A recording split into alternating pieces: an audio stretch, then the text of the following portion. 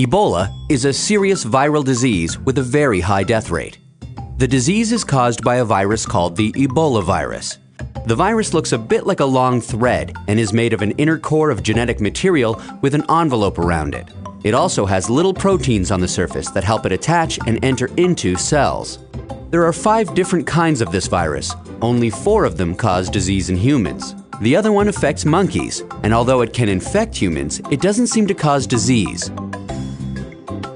The virus was first discovered in 1976 after a couple of outbreaks in Africa. One was in Sudan, and the other was in a small village in what is now known as the Democratic Republic of Congo. That village was near a river called the Ebola River, from which the virus gets its name. Since then, there have been over 20 Ebola outbreaks in Africa. The one that started in 2014 and is currently affecting the West African countries of Guinea, Liberia, and Sierra Leone has been the largest outbreak ever, bigger than all the outbreaks combined. By the end of January 2015, there were over 20,000 cases and over 8,000 deaths. So where does this virus come from? No one is entirely sure, but it is thought that the natural reservoir is fruit bats. Other wild animals can carry Ebola, possibly having been infected by bats. Humans can get the disease with contact through an animal infected with Ebola. Once this virus infects a person, it can then easily spread from person to person, causing an outbreak. Let's have a look at how the virus is passed from person to person. People catch the virus by direct contact with an infected person's body fluids.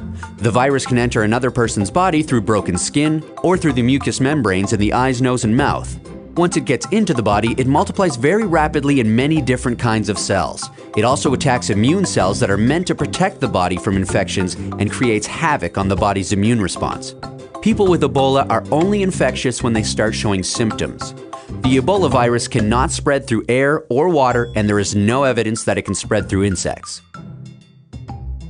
Those who are most at risk of getting Ebola are those who have contact with a sick person's body fluids. This includes family and friends who care for those who are sick, healthcare staff looking after patients without wearing adequate protection, and people who participate in traditional burial practices that involve contact with the dead body.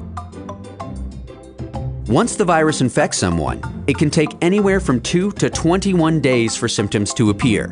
The early symptoms can be quite nonspecific and can include fever, headache, and sore throat and muscle pain. People then go on to develop diarrhea and vomiting, which can lead to massive amounts of fluid loss from the body. When the symptoms get worse, people can sometimes start to bleed and the vital organs start to shut down, leading to death. The virus has a very high death rate and can kill between 25 to 90% of those it infects. There are a number of different lab tests that can be used to diagnose the disease. The most commonly used test is a blood test using a method called polymerase chain reaction, or PCR. This test identifies the virus based on its genetic fingerprint. How about treatment?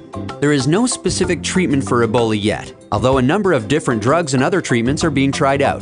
The main treatment for Ebola is supportive care, the most important of which is replacing fluids that the body has lost.